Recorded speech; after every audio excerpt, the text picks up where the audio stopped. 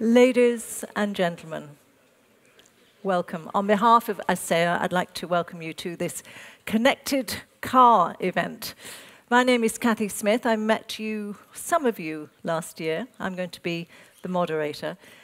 I'm sure that it's not the first time that ACEA has held an event in Auto World, because it does sort of make sense. But I have to say that when you see all those wonderful old cars out there and then you think about what we're discussing today, and just imagine what those drivers would have made of this discussion and what those manufacturers would have made of it, it's quite incredible. But it's incredible, but it's real, because as we know, the connected car is very much here. I think, is it about 8% of cars are already connected, and it's moving very, very quickly. It's not that simple. But I think in this interconnected world, nothing is that simple. But quite clearly, there are huge advantages of having a connected car. There are some issues to sort out, but we are going to talk about those today. I'm not suggesting we'll have all the answers by the end of the afternoon, but two big questions. Is the connected car the magic solution for safe and clean mobility? And connection versus protection, how to strike the balance. Those will be the themes of our two panel discussions later on. And we want, obviously, as much interaction as we can get. We want questions from you. You've seen that there is a hashtag, a Twitter hashtag, which is hashtag connected car. If everybody is online, it's Auto Minerva, and then the password is Auto World in small letters. Auto World is the password. We are also streaming this event live, so hello to anyone who is watching from their office or can't be with us today. So also people who are watching outside can tweet in some questions. So we've already getting one or two tweets in, and it's a good way to ask questions, but obviously we will also have microphones in the audience. So to start in earnest, I'd like to pass you over to your real host, Eric Janard, who is the Secretary General of ACEA. Eric.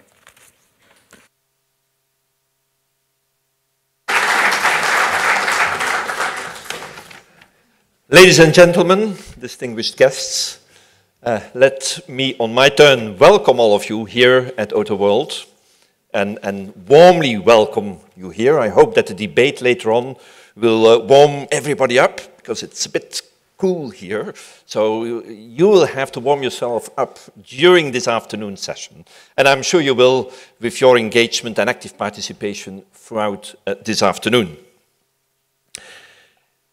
We are really very proud to be able to set up this event on the connected car, because we all know there has been a lot of talk about connectivity, about connected cars recently, especially in the media, and there's also quite some confusion about the topic.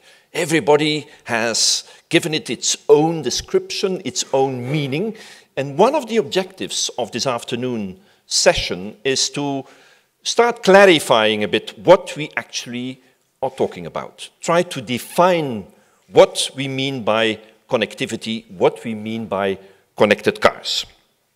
But before, let me obviously welcome some special guests we have here this afternoon. First of all, my president, Mr. Carlos Ghosn, CEO of Renault.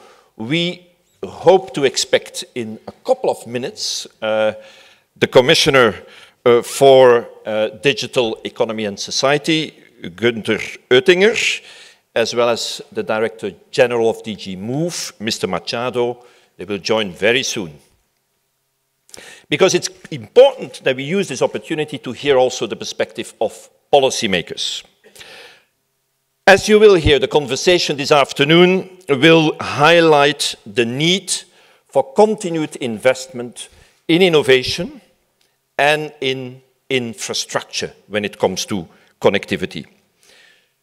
We as an industry are eager to have a supportive, predictable framework that enables both manufacturers as well as suppliers to provide the best possible connectivity experience to our consumers, our customers, to the drivers. And the subject of innovation, investment in infrastructure is going to hopefully also be high on the agenda during the Competitiveness Council, which is meeting in Brussels today and tomorrow. Now, the benefits of providing a widening package of automotive connectivity technologies are clear. It's going to be all about making sure that the vehicles, the cars which you are bringing to the market are safer, are cleaner, are safer and more secure. But besides all the opportunities triggered by this new technology, there are obviously also some challenges. And we want to use especially the panel discussions later on to identify those challenges and to have an open exchange with different stakeholders about how we best address those challenges. I don't think we have right now all the solutions in our pocket. We need a discussion, an open debate with all key players to see how we best progress on these challenges. So, let me conclude. I invite you to relax, keep warm, get comfortable, and be ready to engage in the panel discussions later on. Now I would like to ask your attention for a short video. You know, a visual says more, or is worth more, like they say, than 1,000 words. So let's look at the video to get a better idea of what the topic is of this afternoon, what we really want to focus on. I wish you a very interesting and insightful afternoon. Thank you.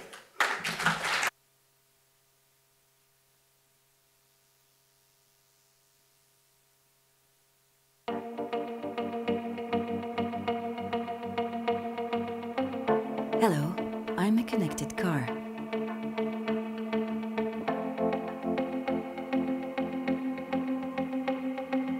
I'm safe, clean, and secure. By using information and communications technology, I can talk to my driver, to fellow cars, to the roads, and to others. I'm a minority in the world of cars right now. Only about 8% of cars coming out of factories today are connected in some way. But soon that's all going to change. By 2020, about a quarter of all cars will be online. Most of the technology to get me to talk to other cars already exists, and it helps my driver get from his home to his office more efficiently every morning. I save time and money by guiding him to get from place to place faster, avoiding traffic jams and road hazards, as well as enabling him to work and stay informed on the go. I am more than just a car. With me, my driver is more connected to the rest of the world. I integrate with his mobile phone and other devices to keep him up to date with news, infotainment, and his daily schedule. My driver and passengers can even install apps on my onboard computer to adapt me to their needs. Like on a smartphone, these apps can be anything from maps and parking apps for my driver to email clients and games, or video services for my passengers.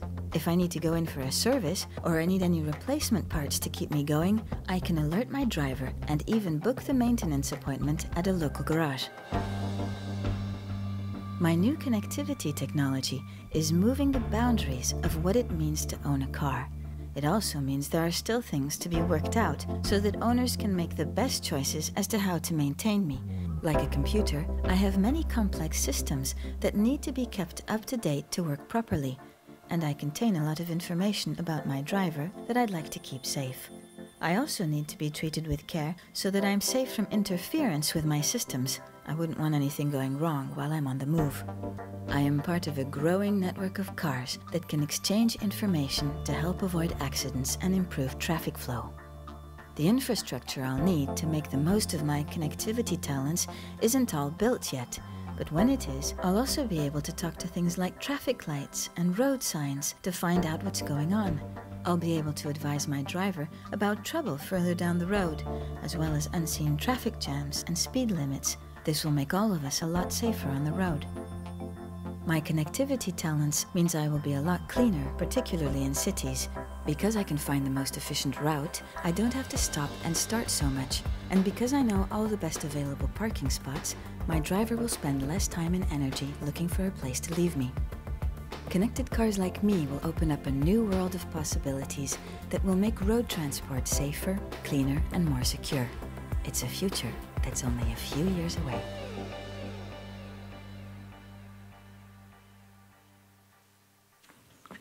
So there you are, you have met the connected car in person. Welcome to the Commissioner. We'll be hearing from Commissioner Oettinger in a moment. Already, Auto News Europe are already telling us what's happening next. You see the tweeting is happening. That we're going to hear from Carlos Ghosn, who is, of course, the ACEA President and the CEO of Renault. So for our opening address, Mr. Ghosn, can I give you the floor?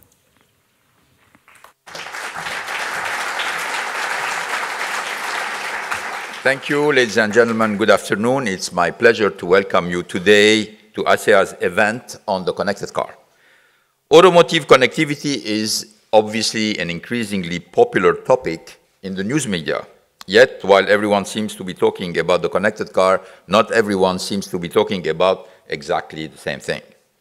The automotive industry believes it's important to start by clarifying what we mean when we refer to the connected car. Put simply, connected cars are those that are able to communicate with each other, infrastructure, drivers, or other parties in order to provide information and services. The purpose of this connected technology is to improve safety, comfort, efficiency, and environmental performance. We also think it's important to clarify what connectivity is not. You probably heard several different terms used interchangeably, which has led to some confusion. Connectivity is not the same as active safety. Active safety systems use in-vehicle sensors to help drivers control a vehicle. These include such features as driver attention assistance, lane departure warning systems, and advanced emergency braking systems. While some of these safety features could be enhanced by connectivity, they do not need to be connected to work. The connected car should also be distinguished from an assisted or autonomous drive car. Some technologies that have uses in connected cars may eventually also be features in autonomous drive cars, but they have different objectives and they have different principles. The drivers still remain in control of the connected car, even though his driving experience has completely changed. I have defined what the connected car is, but what does it mean for the consumer? First, it means driving will become considerably safer. It also means more efficient mobility by reducing unproductive time during driving, such as when you are stuck in slow traffic. We all have in common the need for more time and the ability to make the most effective and pleasant use of that time. As an industry, we can use connected technologies to respond to that need, especially when we consider drivers spend on average in the world 2 hours a day in their cars. Connectivity will help make individual mobility more efficient. Connected cars will also make the car an extension of your home or of your office, providing the potential to enhance driving by making it more convenient, productive, time-saving, and less stressful. This is particularly important when we take into account the needs of today's digital generation, which wants to be constantly connected online. They want access to their music, social media, and friends, and they want this access at any place, anytime. This means our future cars will need to be as connected as our smartphones and our tablets. Connectivity is changing how people, young and old, use their cars. It is transforming their relationship with the car, which is moving away from that of a master and servant to become a kind of partnership. This will foster an even greater emotional tie with the car. What impact will connected vehicles have on society at large? For over 100 years, the automobile has transformed modern society by providing freedom of mobility for all. But the widespread demand for mobility has unfortunately come at a cost, with increased congestion, additional CO2 emissions, and accidents. Curbing mobility is not a viable option, so what can be done to mitigate these negative effects? There is no single answer, but through its continued investment in innovative technologies, our industry is committed to be part of the solution. For example, connected vehicles will enhance transport management and efficiency. Connectivity will change the way cars are integrated into our transportation infrastructure. It promises to make driving safer, more fluid, and less polluting. In this sense, connected cars are an important part of our response to future transportation challenges in terms of balancing the ever-growing demand for mobility with environmental protection and increased safety. This is particularly the case in urban areas where connectivity is central to the creation of smart cities. These issues will be discussed further this afternoon in the panel debate on safe and clean connectivity. Connected cars bring many benefits and opportunity, but they also raise some challenges and questions that need to be answered. In a connected car, you'll be able to download apps, just like you can for a smartphone or computer. These could pay for parking, provide internet on the go, show the nearest parking spaces, or provide local information instantly. But it's important to ensure that what we download is safe. We've all experienced what can go wrong when a computer crashes because we've downloaded a virus or malware. We must maintain the integrity of the vehicle and guarantee its safe and secure functioning under all circumstances. This is crucial not only when we install application, but also when third parties communicate and exchange data with our cars. The ability of drivers and third party to interact with the car also requires that we establish a clear chain of legal liability. It's crucial that all involved have confidence in connected vehicles and are willing to invest in them as well as the necessary infrastructure. Connectivity involves the exchange of data, so protection of personal data is an issue automakers and anyone else who accesses or processes the data will need to take very seriously.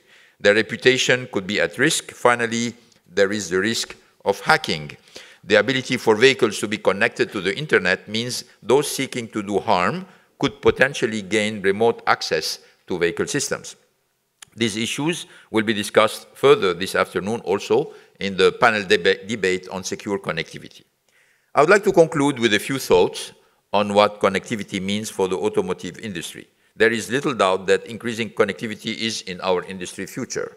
The market is clearly pushing us into this direction. As we have done in the past century, we will reinvent and innovate our way to the future. We will not be doing it alone. Our industry already is working with technology companies and other players as we embrace connectivity and more advanced concepts of mobility. To continue moving forwards, the car of the future, our industry is developing partnerships with policymakers, universities, infrastructure providers, startups, established tech companies, telecoms, and service providers. This is one of the very reasons why we are here. At this conference, we want not only to set out what connectivity means for our industry, but also to open up a discussion with our partners so that together we can build a future where our cars are connected, clean, safe, and secure. With this in mind, I look forward to an afternoon of robust and constructive debate. Thank you for your attention.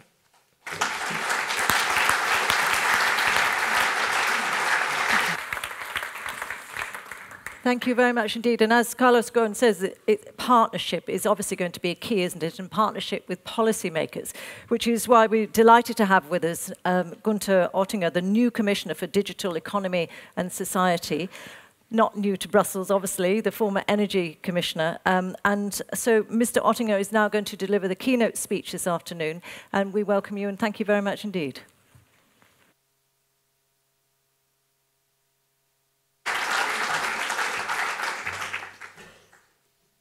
Dear ACEA President, dear Secretary General, ladies and gentlemen, first of all, I would like to thank ACEA, our association, for inviting me here. It's a great pleasure for me to join you today in this important connected car event. I will present to you the view and the activities of the European Commission on the connected car, a topic which is of great interest, not only for my Directorate General for communication networks, content and technology, but for the European Commission in a broader context. Mobility of people and goods is an essential need of modern societies. Transport is a major economic driver in our EU, creating millions of direct and indirect jobs. The automotive sector, including its suppliers, is one of the engines of Europe's economy. It's a sector which employs almost 15 million people overall. It invests over 20 billion euro per year in collaborative research and development efforts, and in particular in ICT research. Nevertheless, challenges need to be addressed. Our transport systems need to be improved, especially in the areas of sustainability, congestion avoidance, and safety. Ladies and gentlemen, intelligent transport systems are the key to success. Technologically advanced solutions can help us meet these challenges. And intelligent transport means connected transport. As many of you will know, the European Commission actively supports the development of intelligent and connected mobility systems. To give but one example that will contribute to making car mobility safer. The Commission has been very active in promoting eCall. This system, the pan-European automated emergency call, is a good example of connectivity between vehicles and the infrastructure that could contribute to save lives. Connected cars will bring numerous advantages to drivers and passengers, often much more mundane than what eCall promises to bring. As your president has said, car drivers will receive useful information about traffic conditions downstream, parking space availability, and information about alternative routes or modes in case of congestion. All of this based on real data coming from other cars, other vehicles, and the whole infrastructure. The passenger, not the driver, can be connected to the internet just like as at home or at work. This will help him or her relax in Brussels' famous traffic jams. The connected car brings advantages to the car industry as well. The connected car is an advanced product. As such, it implies a higher value to be added by the car industry and its suppliers. And it also implies additional services to be developed around the product car by the manufacturers. This will allow a further tailoring of this product towards the needs of the customers of today and of tomorrow. The social advantages of a future in which all cars, infrastructures and travelers are connected with each other are also clear. Our mobility system will become not only safer, but as your president has highlighted, more efficient and therefore more sustainable as well. But we do need to get connected mobility right. There is still much work lying ahead of you and ahead of us in a public-private partnership. First of all, connectivity requires reliable IT and telecoms infrastructure, both for safety-related features and for in-vehicle infotainment services. Through the existing 2G and 3G networks will play their role in the initial stages of connectivity deployment. Massive use and sophisticated services will no doubt require significant additional investments. For example, in dedicated short-range communication, DSRC, and broadband. From a technological point of view, we see challenges in assuring cybersecurity if cars are connected to traffic management centers and to the internet on a large scale, far beyond the numbers we currently manage in demonstration and pilot projects.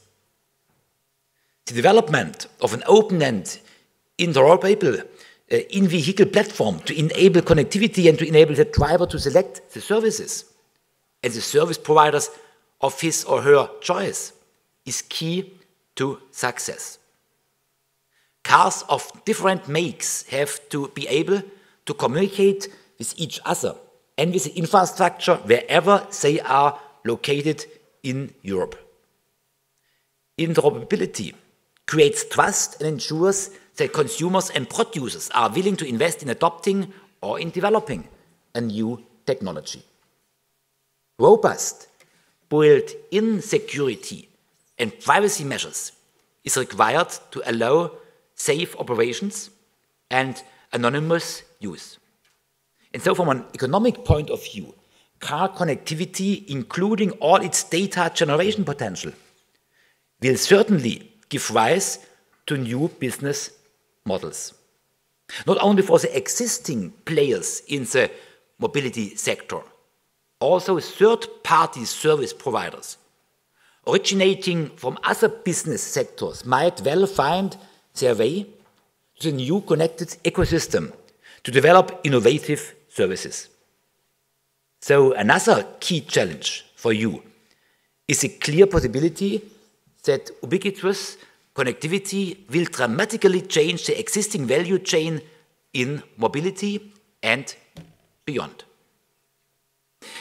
Ladies and gentlemen, it's obviously the European Commission has to define its role in view of these challenges. We need to foster the investments in the necessary infrastructure. As stated in the investment plan for Europe that the Commission presented last 26 November, additional investment will target infrastructure including broadband networks and transport infrastructure in industrial centers. It's early days still, but we need to move forward quickly in cooperation with my colleague Burg to look into these new issues. Another role we clearly see for us is that of enabler.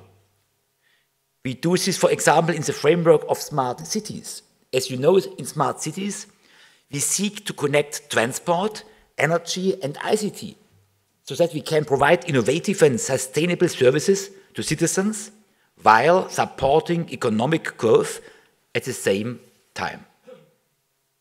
Through our European Innovation Partnership on Smart Cities and Communities, we open the floor to public-private cooperations to present and jointly develop their smart city solutions, including those of transport. In response to our first call for commitments in 2014, we received not less than 370 smart city commitments, representing over 3,000 partners.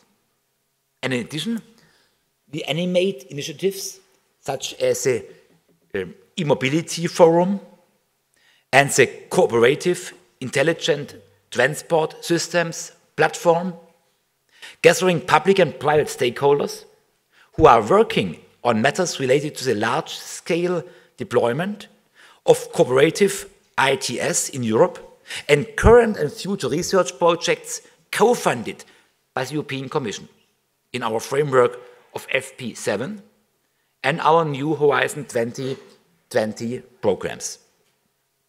Of course, in that capacity of enabler, we also finance considerable research. In 2014 alone, in the framework of Horizon 2020 and across 3 Directorate Generals, we have launched calls for proposals for transport research encompassing 500 million euro of funding. Research and innovation will help to shape Europe's future mobility and support European industry to develop as market leaders in the global marketplace. And a third role, very traditional for the Commission, I'm sure you all agree, is of course that of regulator, creating a coherent legal framework throughout our European Union. As the eCall example shows, the European Commission can use these powers to secure the actual deployment of the required tools, for example, when it comes to interoperability requirements. And as I'm sure you will all know, we are indeed working hard to enable interoperability in close cooperation with the European standardization organizations by issuing mandates and through the US-EU harmonization working group. And on this issue, an important step for the connected car deployment was reached in February this year. The responsible European organizations, ACEA and CEN, announced the first set of standards which will help to make connected cars a reality. But other important areas are coming up on our collective radar screen. With all things digital, data accessibility and privacy issues are certainly become topics of discussion in the context of the connected car and are issues on which dialogue and action will be required. Ladies and gentlemen, dear President, I'm expecting a swift uptake of intelligent mobility and of the connected car. In a sense, the technology is available. And together we need to get the innovations to real life and to large-scale use. So I also look forward to continue discussions with you regarding the next steps to be taken in the development and large-scale deployment of these connected cars. My door and our door is open to all stakeholders, from the industry, from science, and from the consumer side, interested in these issues. All the best for your next and our next steps, and thank you for your attention. Thank you very much indeed. So the Commissioner's door is open. I think he's going to get a lot of visitors. You heard there, he wants to hear the swift uptake of the connected car, see the swift uptake of the connected car. And the Commissioner's job, of course, as Commissioner Oettinger said, is to be an enabler and regulator and also to foster investment in infrastructure. But of course, it's not just DG Connect that's involved, because there are lots of different parts of the Commission that are involved in this issue. And so obviously DG Mobility and Transport clearly involved, DG Move. And we're very happy to have with us for our second keynote speech today, João Machado, who's Director General of DG Mobility and Transport. Mr. Machado.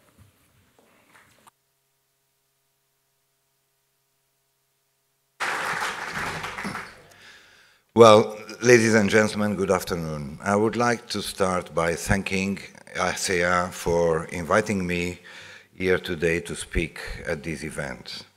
As to say, it is a great pleasure to me to be here today and to discuss such a challenging topic as the safe, clean and secure connected car.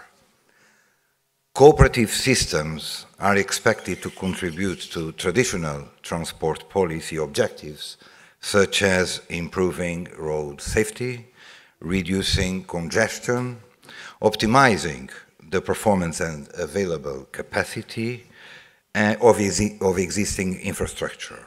But they can also do much more.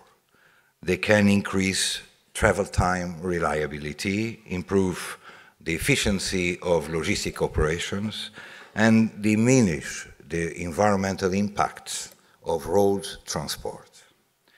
As you know, data and information services are crucial in today's society. They impact people's behavior and mobility patterns. Their potential in enhancing mobility should not be underestimated. From the European Commission perspective, connectivity between road vehicles is not enough. We want to aim higher and have more connectivity in transport as a whole. Innovation is an essential dimension to make the single European transport area a reality. We therefore believe that the approach should be broader. In our view, the approach should be more focused on the user. We should not only try to connect trucks and/or cars, but also vulnerable road users, pedestrians, cyclists, and motorcyclists, as well as users of public transport in an integrated vision. Where do we stand now? Well, the starting point is, of course, research and innovation, and we are already in the execution phase of Horizon 2020, EU's ever larger research and innovation program with 80 billion euros of funding available until 2020, including over 6 billion for transport. Research is already underway to address car connectivity. Now, one could ask the question, why is the Commission so interested in this topic, and why would they have an active role in it? The reply is simple. We can achieve much more together than separately. And this is across all stages of research and innovation, but also during deployment.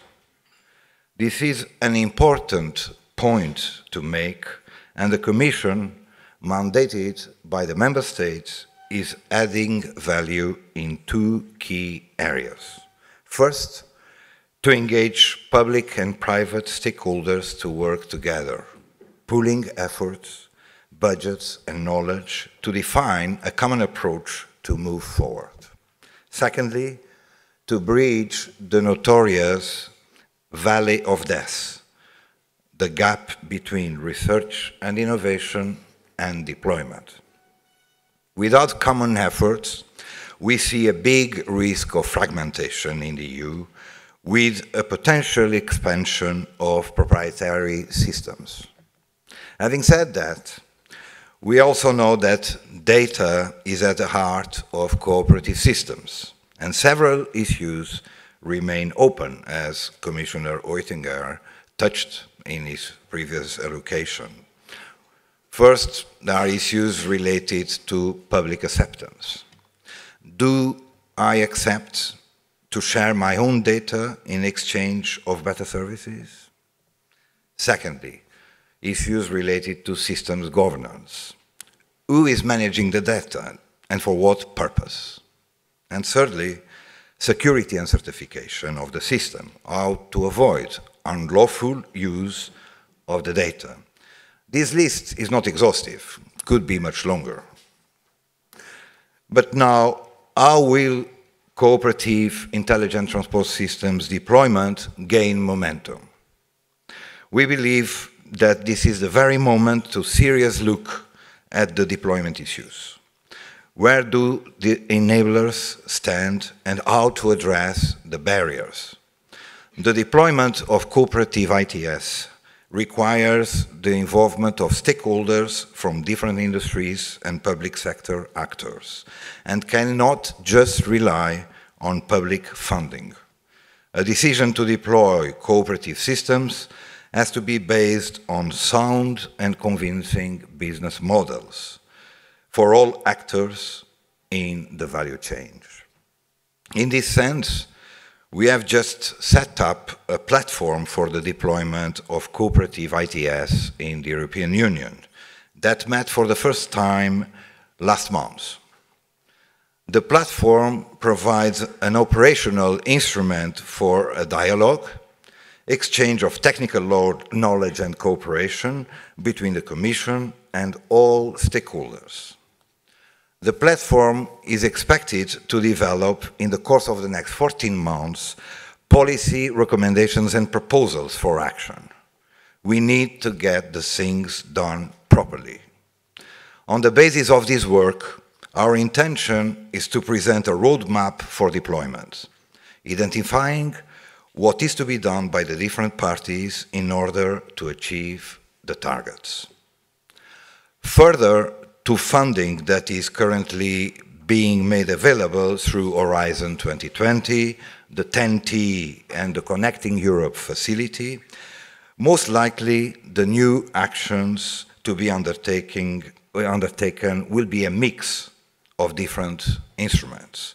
This could be, for example, legislation, innovative financing, PPPs, or joint procurement.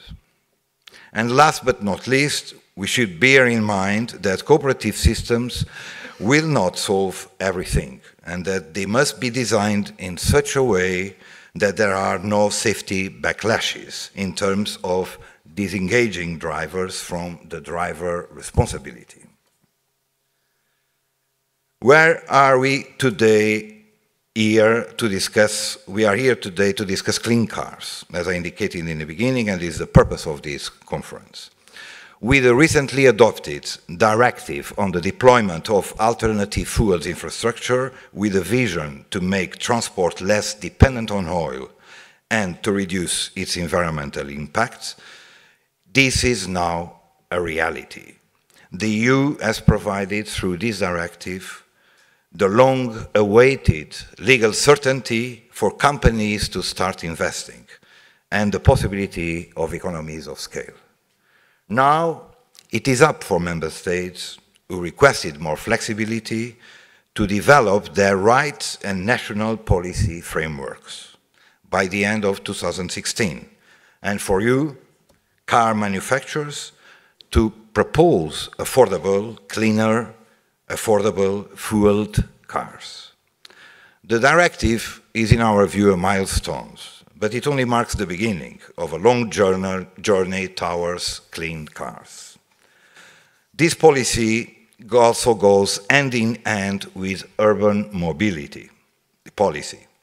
You will also agree with me, I expect, that current urban mobility situation in the EU is simply unacceptable. The costs of congestion, delays, unpredictable journey times, and the external costs, in particular accidents and air pollution, are simply too high. The answer to this is clear. Improved action on urban mobility is necessary, with cleaner cars and new patterns for car use and ownership, but also more walking, cycling, and public transport. Now, let just me make a few words on a question that is very important, a few just simple words on standardization. In a global market, international cooperation is fundamental for the development of cooperative ITS. In this respect, European organizations cooperate closely with American and Japanese organizations to ensure that the systems are compatible across different geographical areas and that overlapping and competing standards are avoided. Let me now just make some concluding remarks. The challenges ahead are huge, but the benefits that connectivity can bring to the transport sector are equally, if not huge, and can easily be up to the level of the challenges. Obviously, there will be benefits to transport users, but also to society at large, in view of increased safety, providing a better use of existing infrastructure, and decreasing environmental impacts. The private sector also benefits from new services and from the improvement of the competitive position of the European industry worldwide. I wish you all a fruitful day, and thank you for your attention.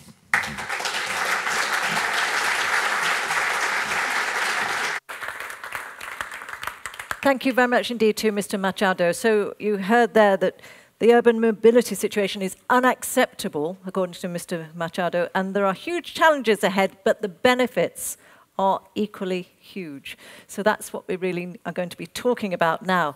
To set the scene for our panels, we're very happy to have with us Frank Levesque, who is the Vice President of the Automotive and Transportation Practice of consultants Frost & Sullivan. And Frank is going to give us an overview of where we are with the connected car now, where it's being used, just to give a few statistics, a sort of a sense of where we are, and then we can talk from there. But thank you very much indeed, Frank.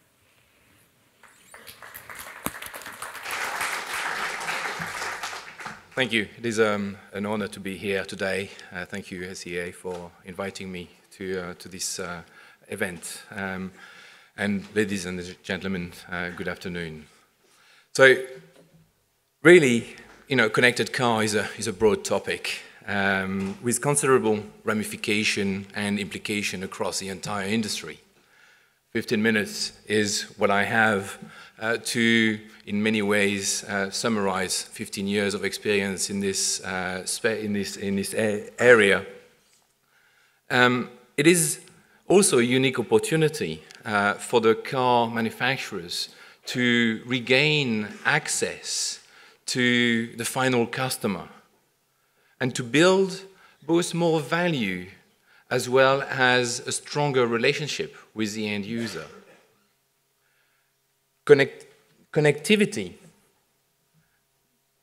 not yet.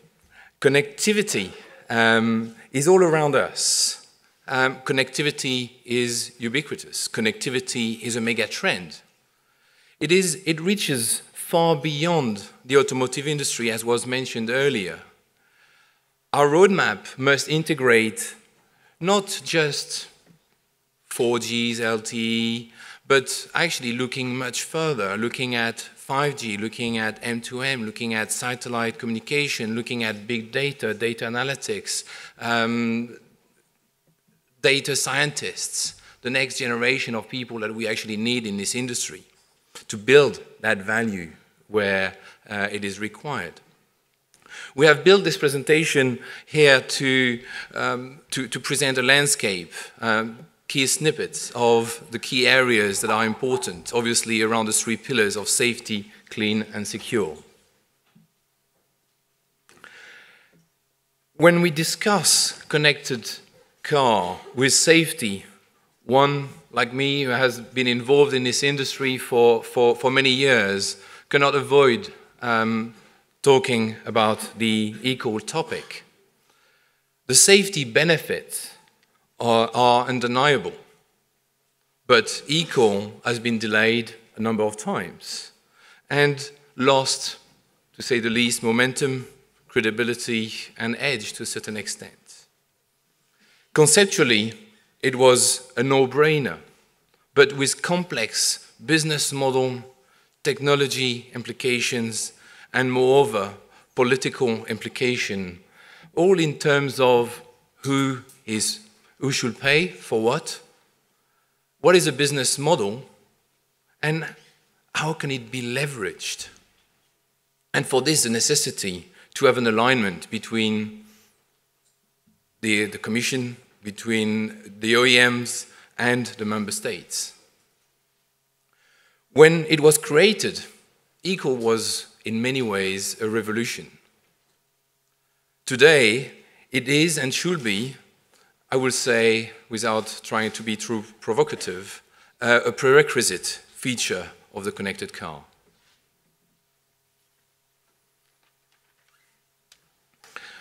Another critical area of development is vehicle to infrastructure, vehicle to vehicle. Globally, Japan has taken the lead, having finalized the technical specifications. In Europe, we've had over 20 pilot projects over the past few years, but the breakthrough is now with the first ITS corridor linking Rotterdam, Frankfurt, Vienna, and many more to come. Interestingly, it is actually financed through a PPP, and the first commercial application are there for 2016. But again, the business case and the business model is not simple in terms of who and what are the clear benefits across the value chain. But to me, V2X is especially critical and strategic in the context of autonomous vehicle. In fact, V2X is a key requirement that for anything beyond level 2 of the autonomous vehicle. If the European environment wants to be a contender in the race of autonomous vehicle topics, then V2X is a must. The second topic that we looked at was clean, or more than clean, smart, efficient clean, to optimize the existing infrastructure, not reinvent or rebuild the infrastructure, but optimize it. It is estimated that congestion costs over 100 billion euros a year to our economy, not even considering the costs to health due to pollution. Over the years, we have brought tremendous improvement to the clean technology of our vehicles. But if we spend so much time looking for a parking spot, going around the block, well, a lot of this improvement is being wasted. In Paris, just to take an example, it is said that basically 30% of the congestion is due to people looking for parking, 70% as we get to Christmas. This is where people are spending their time instead of actually shopping. So you can have an increase in spend just by letting them spend more time on the shops and not in their cars. Intelligence is not just about the vehicle. It is also about the infrastructure, bringing intelligence into parking and key areas of improvement and a tremendous impact to the environment here as well. Another different topic I wanted to highlight, which is impacting both clean and safe, is user-based insurance. A niche to some, yes. Furthermore, it also allows vehicle manufacturers to actually target specific customers that tend to turn their back to vehicle ownership because of the price of insurance. It is interesting to me because it demonstrates a multi-layer process for the business model. There are different models for user-based insurance that are based on mileage or based on driver behavior, but the enabler behind it is connectivity. And the impact is substantial in terms of safety as well as reducing the miles driven. And the most exciting part as well is what we can do with the data, gamifying the data to advise and motivate drivers to actually be more efficient, be safer drivers as well. A boiling topic today in the industry that was highlighted and played down to a certain extent is that of cybersecurity. And so as connectivity becomes more intrusive, it is becoming critical. This is a true concern, and according to our research, we've actually identified over 50 areas of vulnerabilities. In many respects, coming from IT background, rather than a manufacturing or an automotive sort of a background, Tesla is showing the way there. And the only OEM to have leveraged today OTAs beyond infotainment, and in many ways that enables them to actually avoid a costly recall. Still, they know the risk and have invested in Microsoft, former head of security, to secure that activity. Have invested in numerous white hat hackers, sorry, to support that activity and secure that activity that is core to their strategy.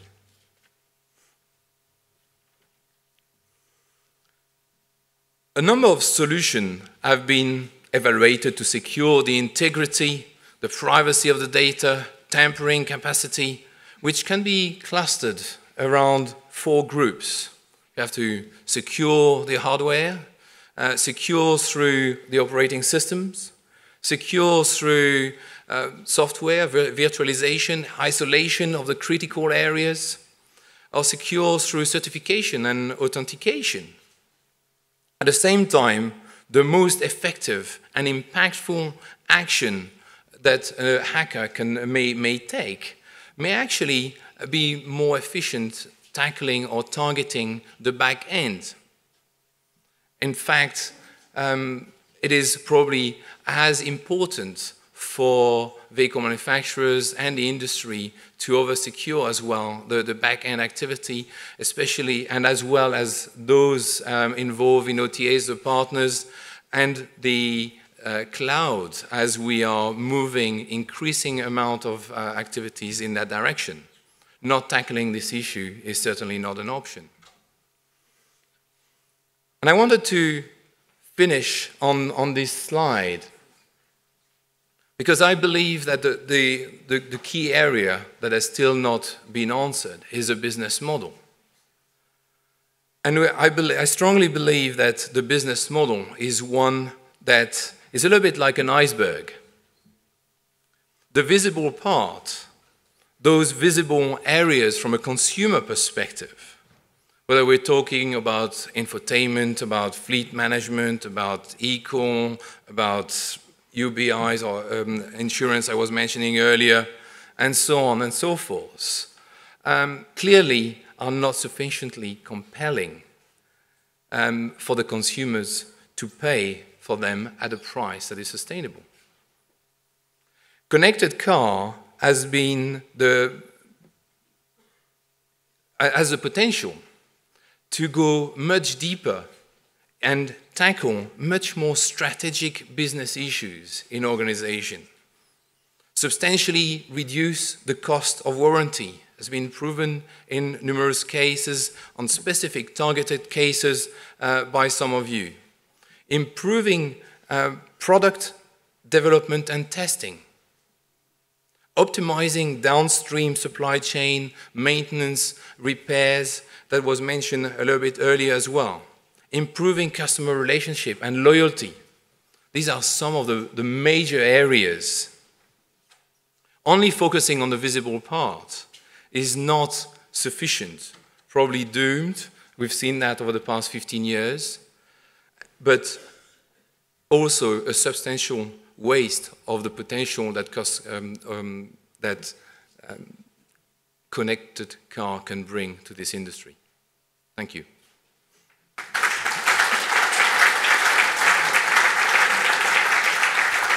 Thank you very much indeed. That was great. A really good insight into what's happening out there. And I love the iceberg of the business model. I think that we'll obviously get to talk about the business model in our discussions now. I also love the fact that 30% of congestion in Paris are people looking for parking. I can hardly believe it.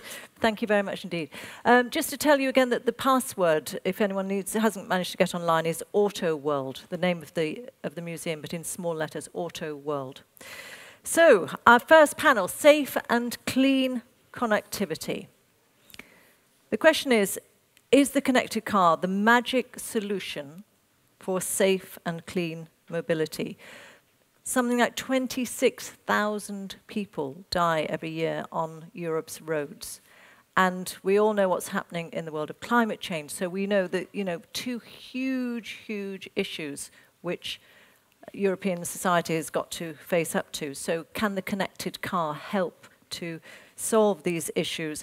Let me introduce our panelists. First of all, Martin Christensen, Director of Connectivity Strategy of Volvo Cars. Martin, you there.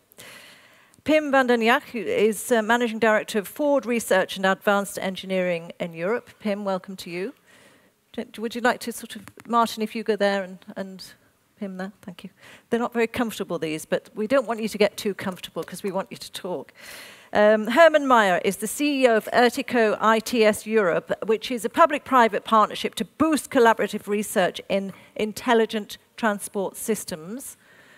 Herman, hello to you. From the European Commission, we have Magda Kopczynska, who is Director for Innovative and Sustainable Mobility in DG Mobility and Transport. Hello, Magda. Hi. Hello. Good to see you. And finally, Jacques Anselm, who is CEO of Allianz Telematics, a telematics service provider within the insurance industry. Jacques, you there. Hello. So please feel free to tweet questions, and also we're going to have microphones going around. But I'm just going to ask you all a couple of questions to begin with to set us off. I mean, I want to really get a sense of what you're already doing in this area, and the potential you see. And then we can broaden out the discussion. But first of all, Martin, do you see the connected car as being this sort of magic solution in terms of safe and clean driving?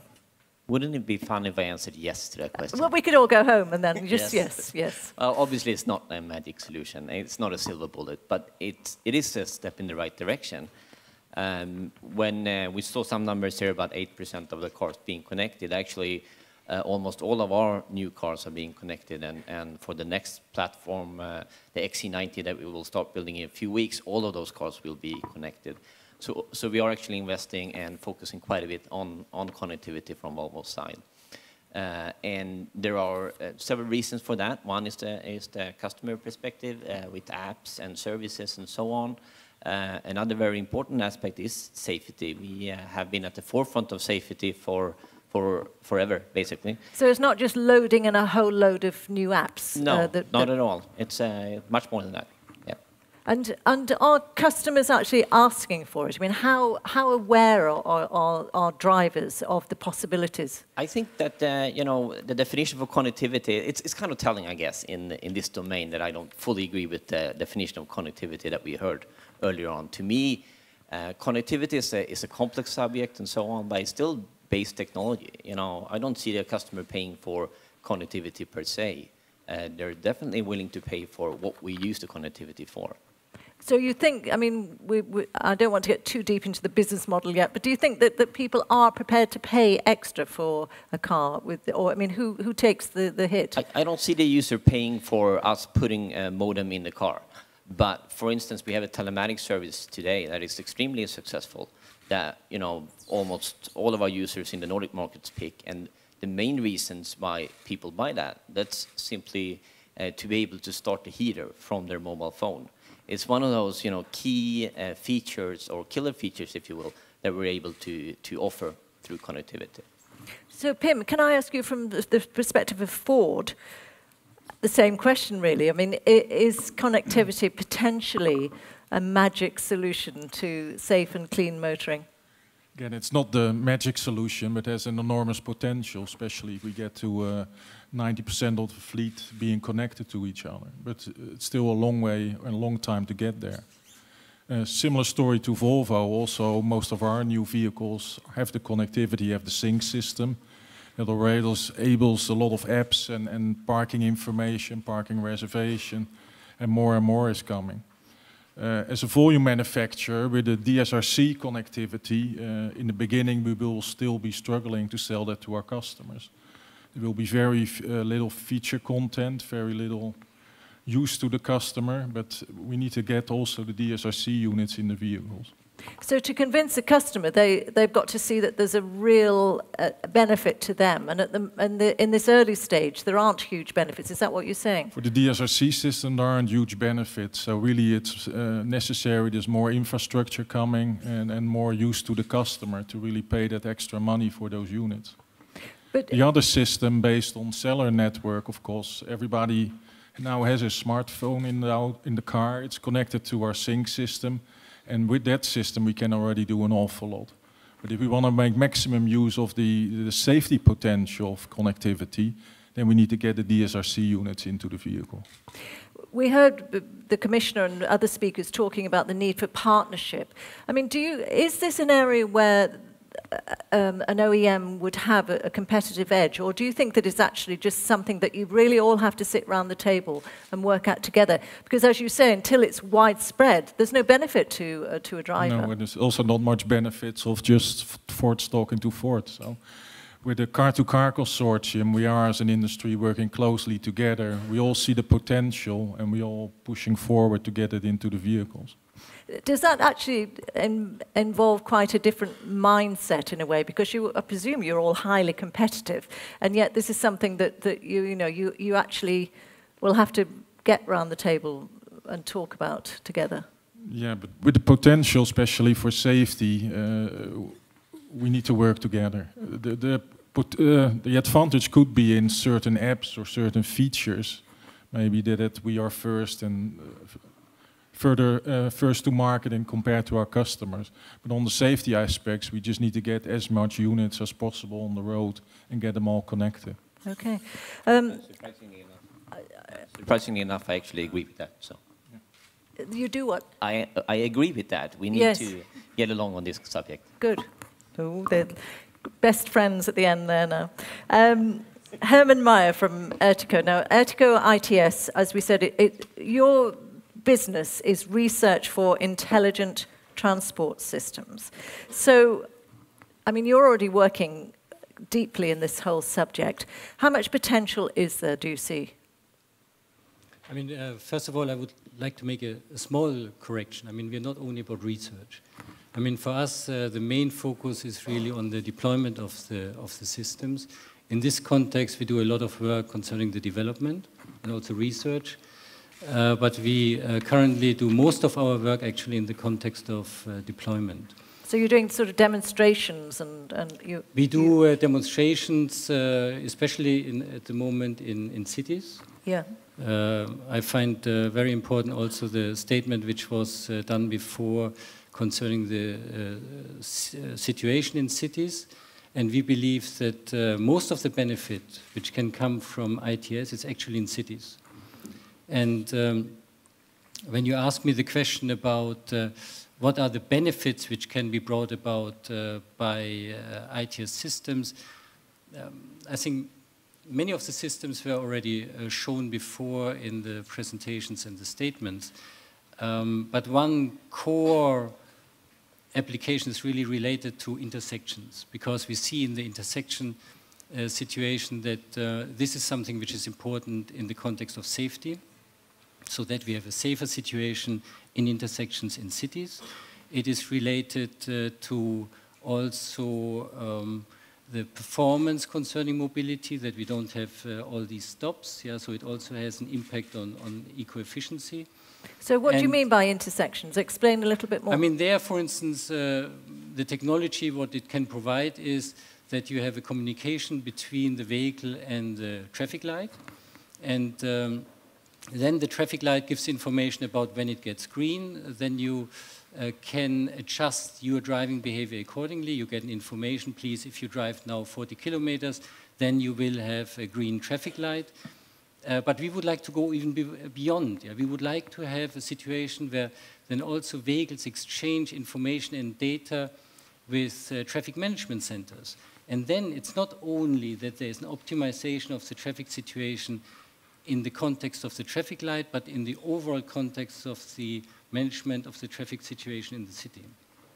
And another very important aspect, which was already mentioned in the context of eCall. We would like to have a situation where, when there is an accident, which is a very unfortunate situation, that there not only the information goes to the next public service answering point. This is important, yeah, because then the help can come much faster. But immediately the information should also go to the next vehicles, so that they can stop and avoid driving into this accident situation. And then the information should also go to vehicles which are further away, so that they can still also, if they cannot be rerouted, they can at least stop, but they can be rerouted. And the information should also go to the traffic management center again, so that they can adjust their overall traffic management situation. And we see that in the context of ITS impact on eco-efficiency, we have made estimations, and they showed that all cities have very different situations. So we cannot give figures for which are valid for all the cities, but we saw that it's between 4 and 25%. What? Energy efficiency improvement and CO2 emission reduction. So you've already got that sort of figure that out of some of your projects? These kind of figures we have for certain applications, which we already tested also in the city environment. So these are not, let's say, the type of services and applications which will come in 2020. So what would it be? What I mean, one example I gave already with respect to the intersection. Right. But also in addition, you get information about road hazard warnings and these type of things, which also will increase the safety, but also environmental performance of vehicles. So in your mind, there's no doubt then there's huge advantages in this car connectivity. If you would have asked me about magic solution, I would have said, I also don't believe it's a magic solution. I think there are major benefits, but first of all, magic solution sounds like it's easy and fast. Yeah. I don't think it's easy and fast. It's very complex. A car is not a smartphone on 4 wheels. It's something which there are many safety considerations which you have to take into account. It's very complex. The second issue is that you need, I think it was already mentioned with the business models. You need to establish very complex business models with parties which have very different interests. Mm. I mean, there are many parties, they don't want to give away their data for many reasons. So we have to come up with a very convincing case for everybody who is in the value chain. It's worthwhile to exchange data. It's worthwhile also to provide access to services. It's worthwhile to be part of the overall ecosystem. Yeah? And that is something where I think our main work at the moment within the Artico partnership is on this topic, and therefore I put so much emphasis on Artico is about deployment. Yes. Artico is about business cases. Artico is about making Europe the most successful place in the world on ITS. Okay, well then that's a good point to bring in the Commission, because Magda Kopczynska, that is obviously an important point, as well as we're talking about clean connectivity, we're talking about safe cars, and I suppose that it's also good for competition in terms of Europe holding its own in this area, very important. But tell me, just in general terms, I mean, we've heard, obviously, we've already had speakers from the Commission this morning, but, I mean, is this a sort of a really, really key issue in the midst of your Directorate General? I mean, is this something that is exercising a lot of minds at the moment? Well, good afternoon, everybody. Well, you heard Commissioner for Digital Agenda and Director General for Mobility and Transport on stage. I think it is sufficient proof that it is an important topic. Yes, and it's true. The fact that the Commissioner came to the meeting, it's true. No, I mean, it's relevant to a number of policy areas. But I think what we should consider is that, and in a way I'm answering to the question that you haven't asked me whether it is a magic solution. There are no magic solutions in transport. Transport on the whole, no matter which mode we are looking at, is a complex topic. And you can never address transport issues, transport challenges, transport problems by looking at any specific one single element. When you look at the cooperative systems, and for example, you compare Europe and the US, in the US, the main driver publicly presented for cooperative systems is safety. When we look at it in Europe, you heard my bosses from the European Commission, but also colleagues here at this table. It's not only the question of safety, it's also a question of efficiency, it's a question of making transport cleaner. I think we should be aware that when we look at road safety, human factor is the element number one that is the reason for accidents, which means we can and we have to work on the technological aspects. We have to make cars more safer, we have to make infrastructure safer, we have to make sure that regulation is there, but we also need to look at people. But that also means, and I really like what Herman said about car not being a smartphone on 4 wheels. Even if we get the most connected car, the most intelligent car, and we solve all those issues related to communication, and we'll have the in-vehicle safety systems and outside vehicle safety system in place, we still will need to remember that there's a lot that we humans can impact when it comes to safety. And for that reason, I think this human element, not only from the point of view of public acceptance, but also education, will be extremely important when we are looking at the future of cooperative systems in Europe. And do you think, I mean, because there are various parts of the Commission involved, do you think that the Commission can move at the pace that is necessary? I mean, do we need a better connected Commission as well as a connected car? I mean, if you think about the time that it's taken for eCall to get off the ground, and clearly, you know, the technology is there, the will is there with the car manufacturers, but they need standards, they need support systems, and can it work at a fast enough pace? How much time do we have to discuss the European Commission here, and how much the audience will be interested to listen to that? But oh, possibly. I actually don't think we are that disconnected.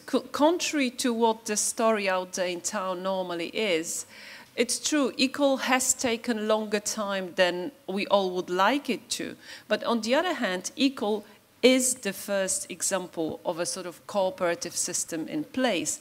And let's be honest, we had to test what needs to be done to make it happen on the part of administration, on the part of vehicle, on the part of the mobile connection. I assume with each next system things will be easier, but it's also true that in the world that is so much technology oriented, it is a new area for the Commission to learn to work in. We cannot anymore work like we used to 20 years ago when we came up with a solution, we put it into the legislation, we said this is what has to happen, and then the world, or Europe at least, or part of Europe at least, made it happen. Now we need to, that's why we are already working in a different way. You heard a lot today about the need to work with stakeholders in partnership with the member states, and whether different fora that had been in place before or the cooperative ITS platform that we launched is exactly about that, that we first work with you, with national authorities, with local authorities, we decide what is needed and we choose very carefully where we as the Commission step in, because sometimes we don't need to step in. We don't need to come up with strong legislation. We can go either via standardization or we can go through measures supporting deployment or supporting some research projects. But I think the biggest challenge we do have in the Commission, and in particular in this whole digital technological dimension, is indeed how to make sure that we do not stop innovation from happening, but we also create a framework where that innovation is happening in the right manner, taking into account all those public concerns, privacy of data, security, safety, availability of technological solutions, accessibility of technological solutions. Well, quite clearly there are a lot of huge issues, and I accept that. And I think it will come back. I'm sure that people will have questions about where the Commission should draw the line in terms of regulation and what. But so we'll come back to that a little later. But thank you. Jacques Anselm, CEO of Allianz Telematics. Now, the insurance industry already way ahead here. You've got your black boxes in cars, and young drivers are being followed, but with tell us a little bit about what you're doing in your company. Well, what we're doing in our company is that we are currently retrofitting actually telematics devices in vehicles to provide not only better insurance rates, but also to provide what we call value-added services, location-based services. So we heard a lot about emergency calls. So we heard a lot that emergency call can save lives. Actually, I can tell you, it does save lives. We have already saved maybe 3 or 4 lives of our customers. So you're not just tracking young drivers' speed and things. You also have your own equal type system. Absolutely. We believe that telematics, actually connected car, is a way to enhance and to improve the driving of our customers and to make them save money at the same time. So it is really a virtual circle. I think that everybody can get something out of this. We heard a lot about reducing emissions. We heard a lot about improving the security and the safety of the drivers. And we have tangible examples of that. We have also an example of reducing crime. We have not heard about that, but reducing and helping fighting crime. So our record to recover a stolen car between the theft, the actual theft, and the recovery, including putting the thieves in jail, was 20 minutes. So that actually works. That's actually very efficient. And how widespread are your telematic boxes? I mean, how many people are using them? Well, we currently are close to 250,000 customers connected in Europe with our system. And obviously here, we've been talking a lot about cooperation and working together. Well, insurance companies today have to put telematics boxes in cars because most cars are not equipped. We saw very tiny number. Yeah, so what happens when cars all become connected? Exactly. Well, when cars will become connected, that's when I think we will have to sit all together around the table and agree on how to set up the famous business model that Frank was mentioning before. I think there is a solution. We have been having lots of discussions, very interesting discussions with Herman and at Ertico. And basically, if we all get together, we all agree on the model to exchange data. I'm not going to get boring into the technical details here, but there are ways to achieve it fairly quickly and fairly simply. Okay, well, thank you. Do we have some questions at all from the audience? We have a microphone that... Yes, we have somebody there. Where is the microphone, actually, for the audience?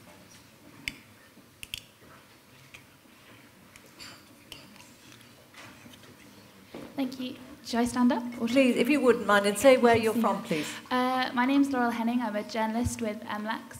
I have a question for Magda, if I may. The Commission mentioned earlier that you would be coming forward with a roadmap on the deployment of the connected car. Obvious question, you can see you nodding. I was just wondering when the timing of that might be. Would it be sometime next year, and if so, when? Or further away than that? Thank you.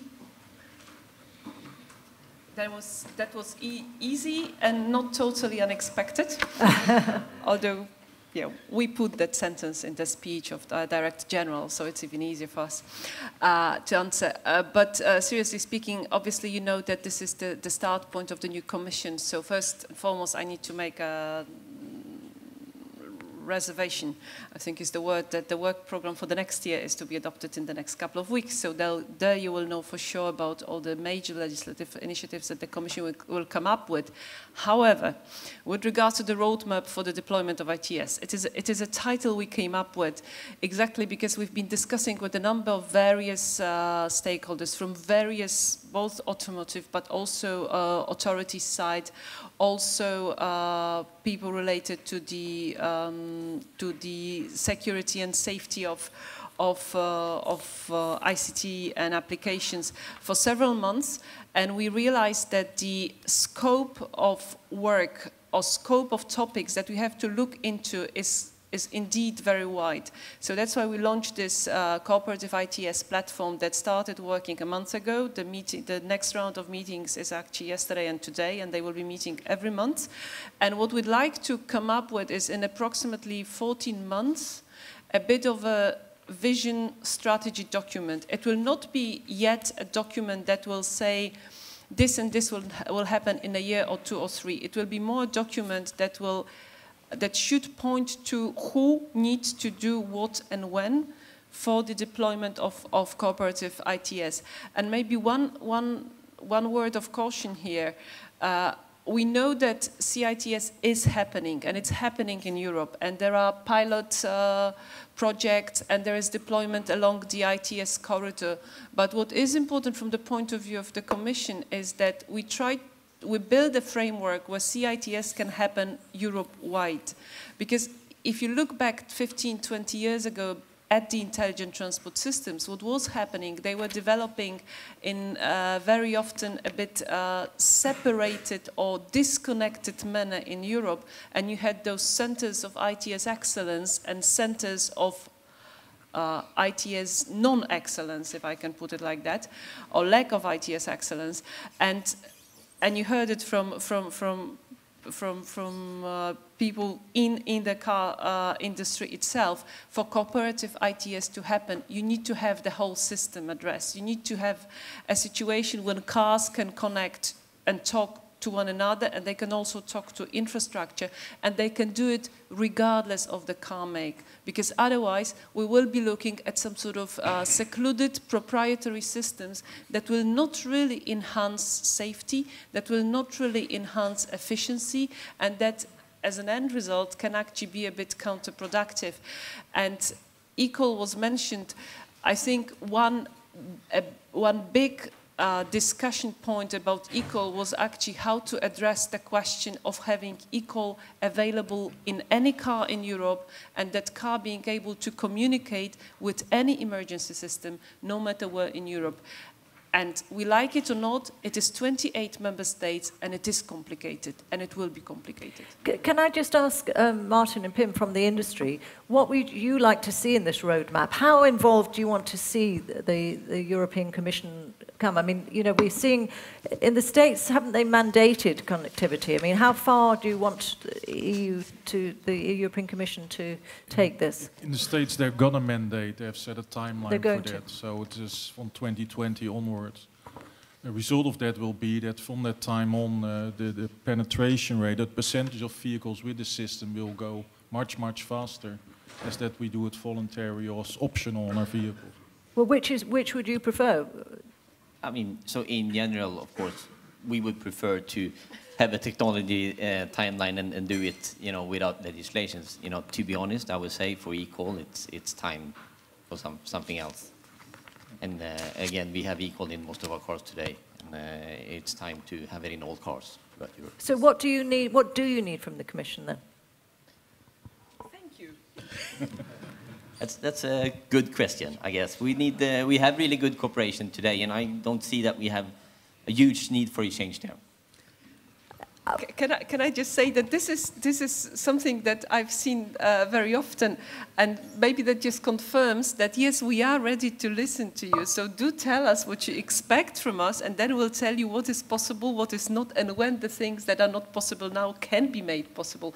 But we know it comes from cooperative ITS is an extremely complex and wide area, and I also understand that for the automotive industry, it is also looking at things not only from the EU perspective, but obviously from the global perspective. So yes, we understand it, but thank you for this reaction. You're welcome. Yeah, yes, Herman.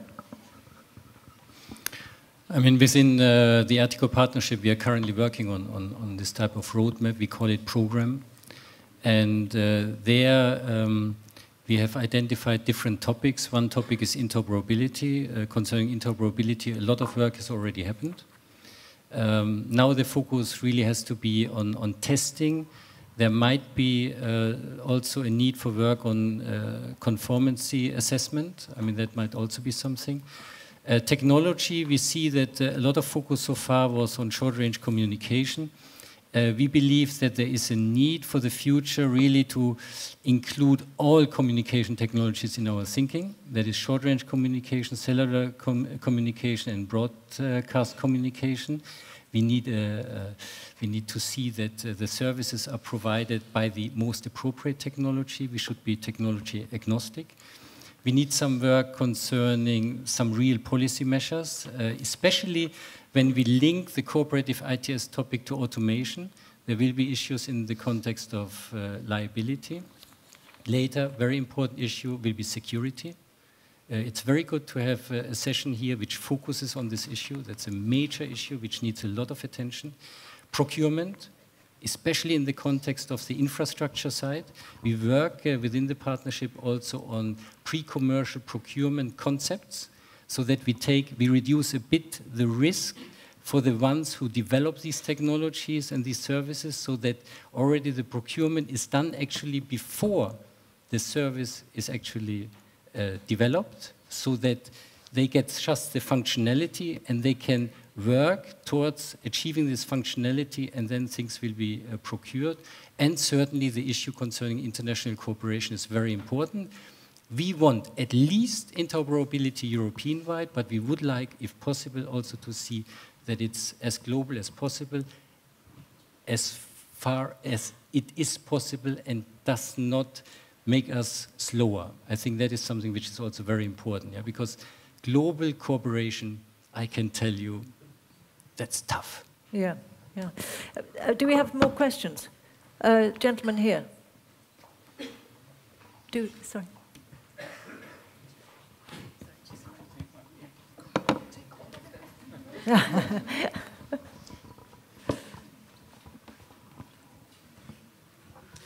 Thank you very much. I'm Joost van Tommer from Fabiac, so I'm playing house here, the automotive industry in Belgium. We see a lot of initiatives in smart cities projects, like in the Nordics, but also in the southern countries. Belgium is also starting with some of them. I'm just wondering about DG Move. We have scoreboards and we have Eurobarometers of DG Sanco on consumer habits, consumer patterns, and what they expect. Did you listen to the drivers and the consumer side of this? This is very much technology driven from the producer point of view, from our members. What is the consumer asking actually? Instead of just copy-pasting apps into the car, that's not the purpose. But does he have any real expectations of that and opportunities? Thank you. Thank you. I actually have, I don't have exact numbers now concerning the question of cooperative ITS, and it's a valid point, but I'm just a bit worried that if you want to have results out of consumer surveys, you really need to make sure that your audience or those whom you're asking are really well educated and they understand what you're asking. And I think there's still a lot of confusion. What is cooperative ITS or what is automated car? So we really need to ask questions differently. But one piece of data which I actually have is that 9 out of 10 Europeans are actually concerned that mobile applications are collecting their data without their consent, and then 7 out of 10 Europeans are concerned about the potential use that companies may make of the information disclosed. And that, I think, these will be the type of questions we'll need to ask, because cooperative ITS is absolutely 100% related and linked to the question of access to our data, access to information that we consciously have shared with the car, but also access to data related to the car itself. Which is, obviously, we will talk more about that in I think in the next panel, but it is a key thing, I can see that. I like this statement earlier today about the fact, I think it came from the CEO of Renault, that we will be developing even closer relationship with our car, but I think it's really worrying, because the level of consciousness and awareness that cooperative ITS will require will really put a heavy burden on the side not only of the car producers or the services providers, but also public authorities. And I think this is something that we really need to make sure that they start thinking about, which is why, for example, in this platform that I've been talking about for a while, we also invited member states to be in it, because again, it is also something that authorities will need to take into consideration. We've got a question from Jean-Yves Jolt. He says, is there an assessment of the potential for job creation in Europe from the deployment of the connected car? Herman, do you have any thoughts on that?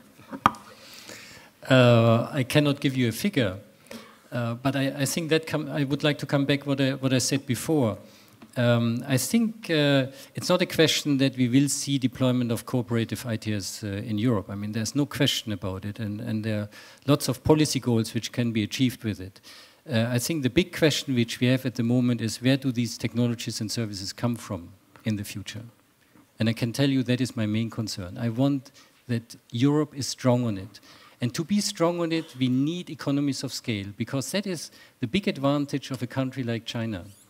They develop a service, and when they can sell it throughout China, they have a huge market. Then after they have gained this market, they come to Europe, and then they come to the US, or the other way around.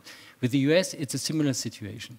So if we achieve this interoperability of services throughout Europe, then we create economies of scale.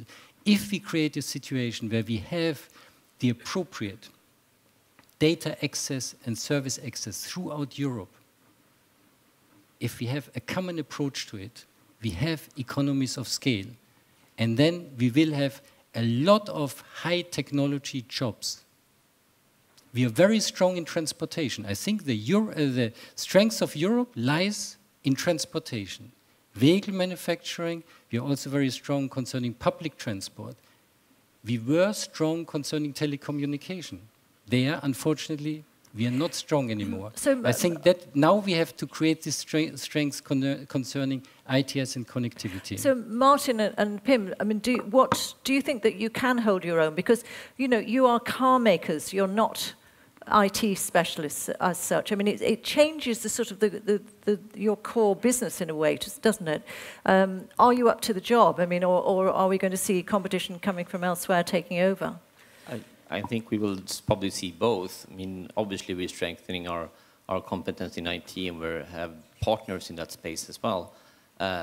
But, you know, looking at other industries where similar industries, then there will be over-the-top players that come, you know, and take part of the business and part of the responsibility as well. So I expect both.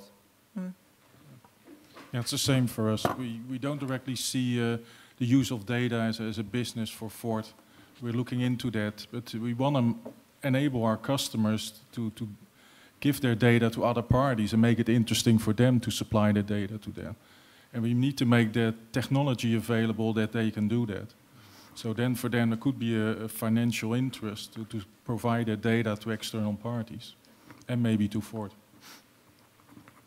And one thing must be clear, the owner of that data is the customer. He decides what is done with the data. Jacques? Yeah, that's a point I wanted to make before when I was saying we're putting the boxes in the cars is because this is no, I'm sorry, when I was saying that we have to fit the boxes in the cars, I mean, everybody understands that that's not the business of an insurance company to get into this. So we are also expecting our friends, the car makers, the car industry, to fit to a larger scale, but also to be able to recover much better their investment. And then I'm joining again Herman in the fact that the scale economy will be achieved through open systems and open access to several stakeholders. Thank you. Gentleman here and then behind you. Thierry Van Ken, FEBIAC. I have a question of maybe an advice for the Commission. Don't you think you have taken a very difficult way by taking the eCall as the first killing application in that connected car problem? You know, connection is emission and reception. And normally it's always the emission side who is in command. Think about the GPS. The emission came from the satellite. There were not a lot of discussion of what about the system, etc.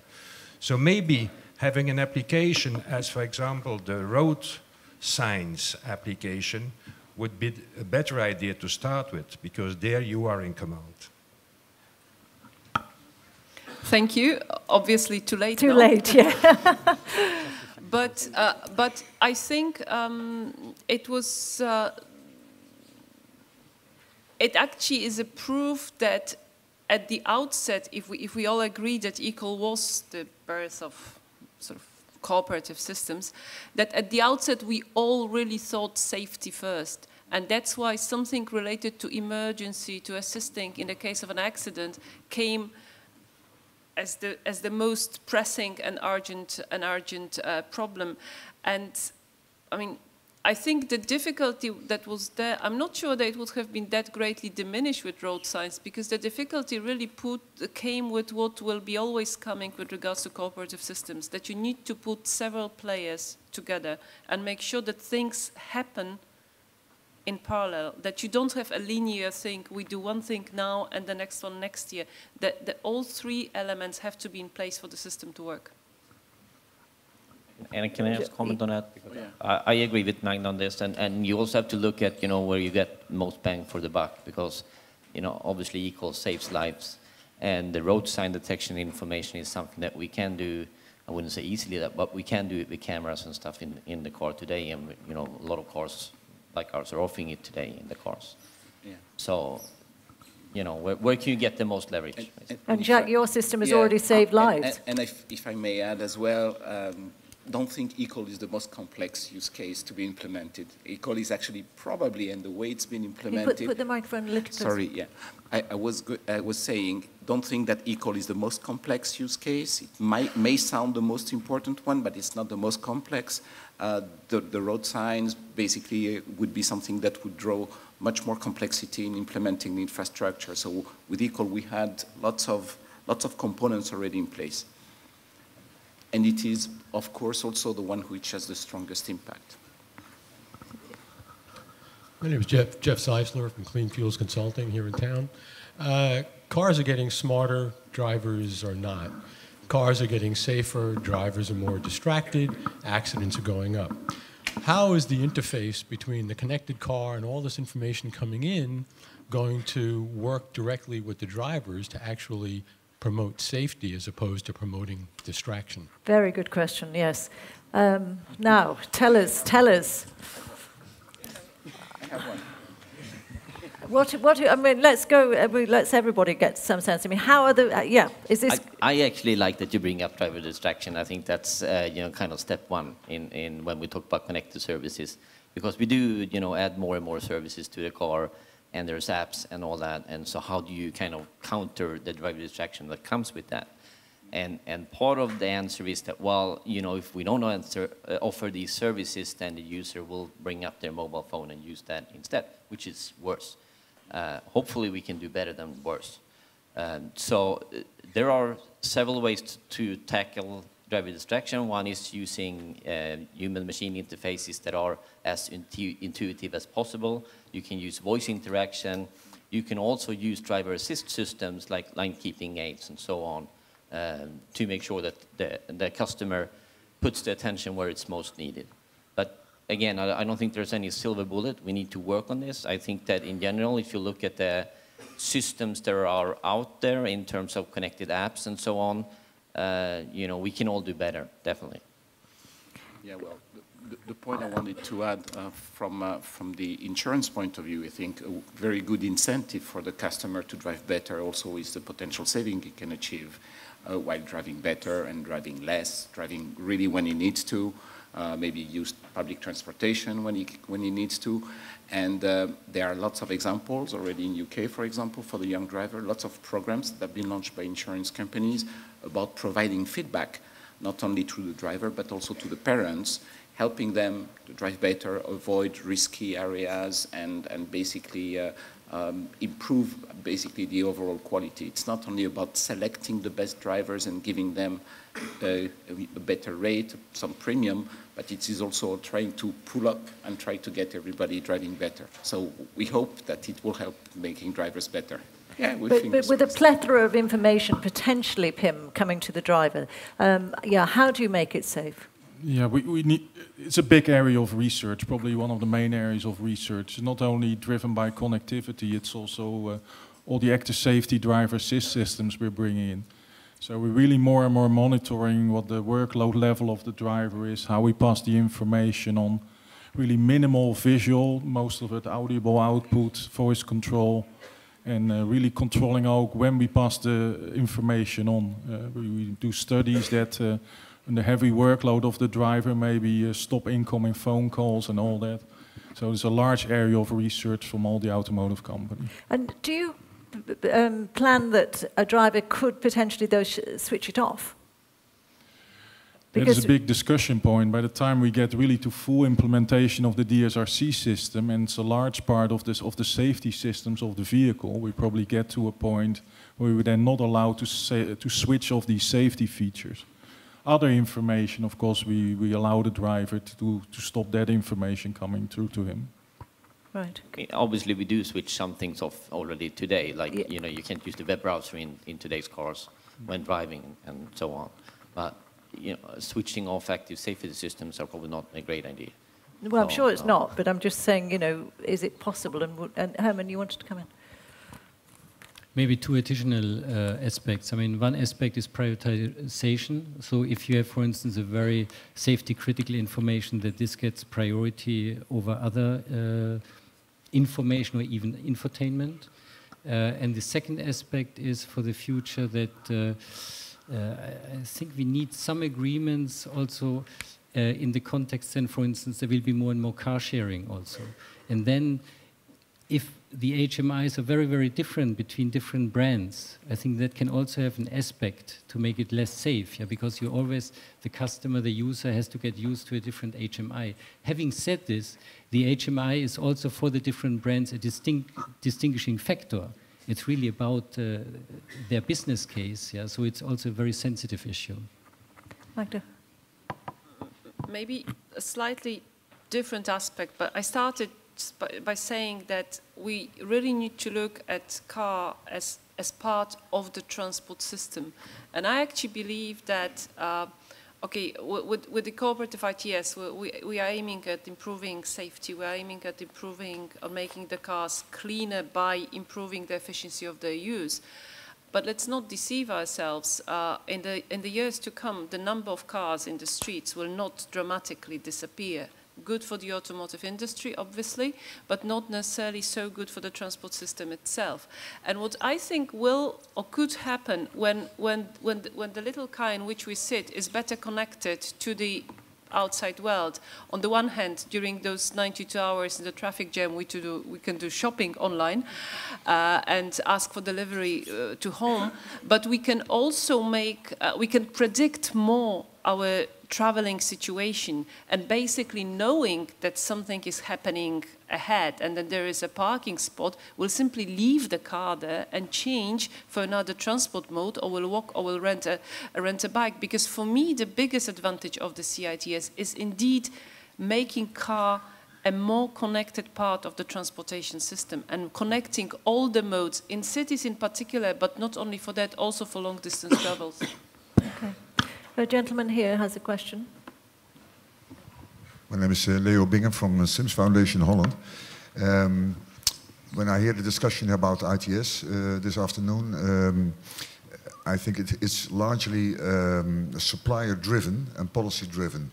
And I recognize that because in Holland that's much the same. I would ask the panel, in general, where do they think the consumer comes in? What does the consumer want? And where will he be willing to pay for at the end? Because we all want to earn a few euros. So where does demand and supply come together? Okay, let's get back to that issue. Do consumers know what they want, Martin? I mean, or do you take the IKEA approach that you tell us what we want before we know it? Is that the Volvo approach as well, the Swedish approach? No, it's probably not. You know, will the consumer pay for it? Again, I don't see the consumer paying for cooperative ITS per se, but yes, there is a willingness to pay for safety features that we build upon these technologies. Yes, there is. I mean, we see with our active safety systems today that there is a willingness to pay for that, yes. But I mean, if it becomes the norm within a vehicle, then people aren't going to want to pay extra, are they? Well, obviously, if it's the norm and if everybody has it, then it's not something you would want to pay extra for. But I mean, we have that evolution with everything we build in the cars. Today's cars have lots of features that as standard that was extra, you know, 10 or 20 years ago. That's part of the evolution, so I don't see that as a problem. No. What about you, from Ford's point of view? Definitely there's a willingness to pay for safety systems. We see even on our low-end cars like Fiesta, quite high take rates of safety packages. And then there's the other convenience features. Some people will be willing to pay for parking reservation, automatic payment, and features like that. So we need to offer more and more of those features that are interesting for certain types of customers. Yeah, I don't want to sound like a broken record, but again, if we open the market, then you will have much richer set of features accessible by the customer. So again, if we talk about the customers, are they willing to pay? If, like today, they have access to just a certain set of features and services which are brought together with the car, versus tomorrow having access basically to an entire ecosystem, it makes a lot more sense for them as well to pay for the basic connectivity or to have a connected car by itself. Magda, how do you see the business model developing? That's clearly a question, number one, that we all need to have an answer to with regards to cooperative ITS. I won't tell you what is the business model that we believe will exist, but one of the questions that we are looking into as policy makers, and that's probably a question where it would be interesting, very interesting for us to hear back from you. We are often being asked, when you're talking about deployment of CITS, should it concern everybody or should you go for a specific type? Should you go for trucks first? As you know, for many solutions introduced at the European level, we did start with trucks, and the instant reaction would be probably not, again, because cooperative ITS is cooperative and it is connected and it needs to concern all participants of the road, all those who move on the roads. But I think that a question not to forget when we look at users and when we ask ourselves what it is that they can or will be willing to pay for, we need to make sure that they know what they are paying for. So we are back down to the question of awareness and knowledge, and that if they agree for something, they know what they've agreed for and what are the risks and what it will mean in terms, again, I'm coming back to the same topic, privacy of data, information. It is a question, for example, when you're looking into the insurance issue, people need to know what it means that they agree for the travel in the car being followed, and even if they get something in return, again, it's very important that they do it with full consciousness. Herman, yes, I mean, from your work, how aware do you think people are at all of these issues so far? I mean, first of all, almost in all the activities we are doing, we also ask about what the user wants, how he values the different services. And I'm not so worried about that there will not be users who will be prepared to pay money. But I think it's more complex than this. And I would like to use eCall as an example. Because at the beginning, I described this scenario that the eCall goes to the next PSAP. It can go, the information can go to the next vehicles. So you can have also emergency braking. And it can go to vehicles which are further away. And it can go to the traffic management centers. There are lots of users who benefit from it. There are also different companies who have to cooperate to deliver the services. They all want to have a profitable situation. So it's very, very complex. Yeah? We cannot simplify it just by saying, do the users want to have these different services? There, I tell you, easy, yes.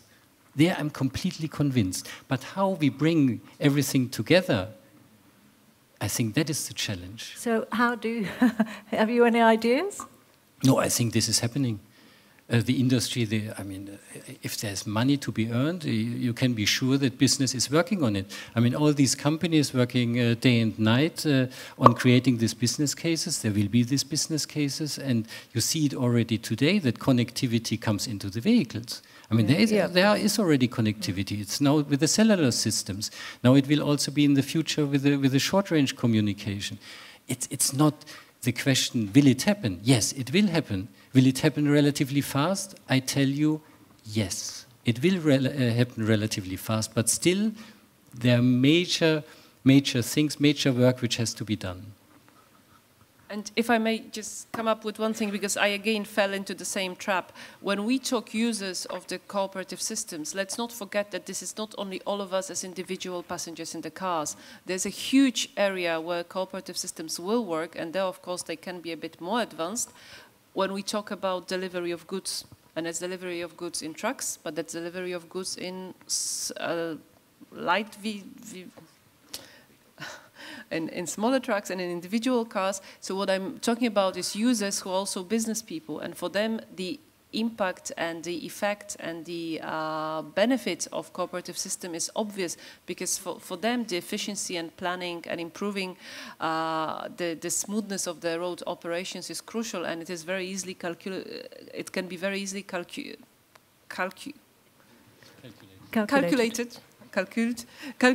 into money and profits. But again, we need to look at cooperative systems as a system. So we need to bear in mind both types of users of the roads.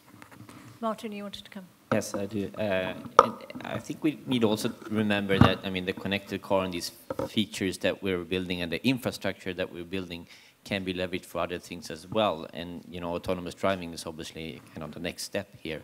And autonomous driving offers value to both to the authorities, because you can fit more cars on the roads, but also to the users, because we free up time to the users to do other things. So I'm not sure that it has to be all, you know, the whole investment has to be covered by making safer cars only. There's other values too. Okay. Do we have any other questions? We had a question that was on Twitter before. Oh, here it is. What are the relevant open standards for connected cars? Which is from Friedger Muschke. What are the relevant open standards for connected cars?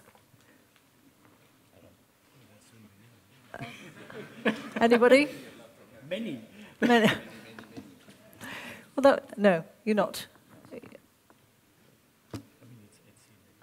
Don't all rush at once to answer the question.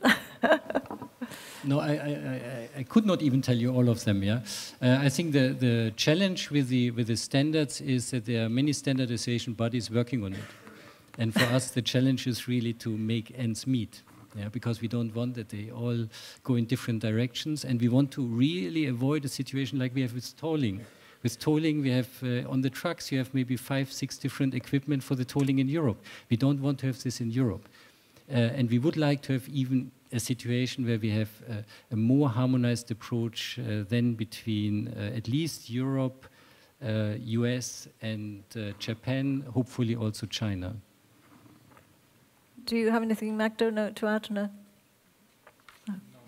The only thing I can add in terms of tolling, although I'm not going to start that discussion, is that this is not a question of technology for trucks. I mean, we could, as in many issues, this is not so much a technology question, it's more a policy question, and I will stop here. Are there any other questions from the audience? Yes, we have just one final question here, and then I want to ask you all just one question to sum up. So my name is Ludovic Privat. I'm editor of GPS Business News. Just one question regarding the business model and the value. One name has not been pronounced today. It's Google. So I'm sure the car makers are aware of that. So how do we make sure that the value created by the connected car stay in Europe or not living to Mountain View, California? Okay, it's a good point. I was going to say Google never heard of it, but we have had some discussions, yes. Again, as I said earlier, you know, if you look at the other industries like the telecom industry, where you try to build protection around your data, and there will be over-the-top players that will use that data and find ways to leverage that data in other ways. I think one of the key takeouts from this discussion is that we need to open up our data from the cars, and we need to do that in a cooperative way. I don't see Google as an adversary in this sense. They offer lots of very valuable services to our customers and also to their customers, and it's going to be a cooperative solution. How worried should we be, though? I mean, we should not be worried about Google. You know? No, we're not worried at all about Google. They have an interest in this data, but again, they must make it interesting to our customers to get access to the data. And I think they're developing business ideas what they can do with all that floating car data. But there's other players, not the only player around. Sure, yeah. Herman, yeah? The only thing I can say to this is I think we have to achieve a level playing field, that everybody has the same chances. Because you see now that the strategy of some companies is that from the strengths of a certain market segment, you enter the next market segment, and for others it's very difficult to compete. And that is something which needs some attention. And also what we discussed today concerning this market access, service access, I think this will also provide, at the end, very small companies to provide services. I think we have to create an ecosystem with very small creative companies who provide services and applications. Okay, so let me just to finish off, ask you all the same question, and I really need a very brief answer to this, but just a 30-second response. But what would your top priority be to ensure safe and clean mobility in tomorrow's cars? So really, the key thing that is going to make a difference if you only had a magic wand for one thing. So Martin. And with the risk of repeating myself, it's this open ecosystem, and it's all about sharing data between different OEMs. We need to get to that spot where we're able to do that, and we need to share that data in a way that's still secure and safe, both in terms of data security and hackers, but also in terms of privacy of our customers. And obviously that leads nicely into our discussion later after the coffee break. But Pim. It's always difficult. I'm always the second automotive OEM. Oh, I'm sorry. I should have come to you first. It's not fair, is it?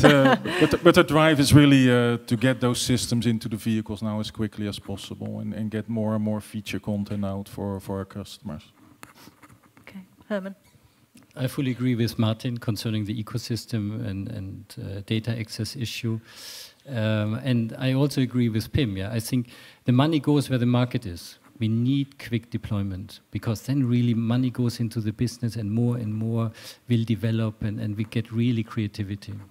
Okay. Magda. Easy, I already said that it's a question of cooperation and making sure that all relevant actors, and here I mean all relevant actors, not just the automotive industry, not just the ICT industry, but also decision makers, politicians, local and national authorities, that they all show enough attention to the question of cooperative systems. And Jack, from your insurance perspective? Same thing, definitely. We need to open the market as soon as possible, as quickly as possible. Okay, fine. Well, thank you very much indeed. That just left everybody with some good thoughts to go off and have coffee, and then we're going to come back and have our second panel discussion on security, which of course we've already touched upon a little bit, but thank you. Thank you very much indeed.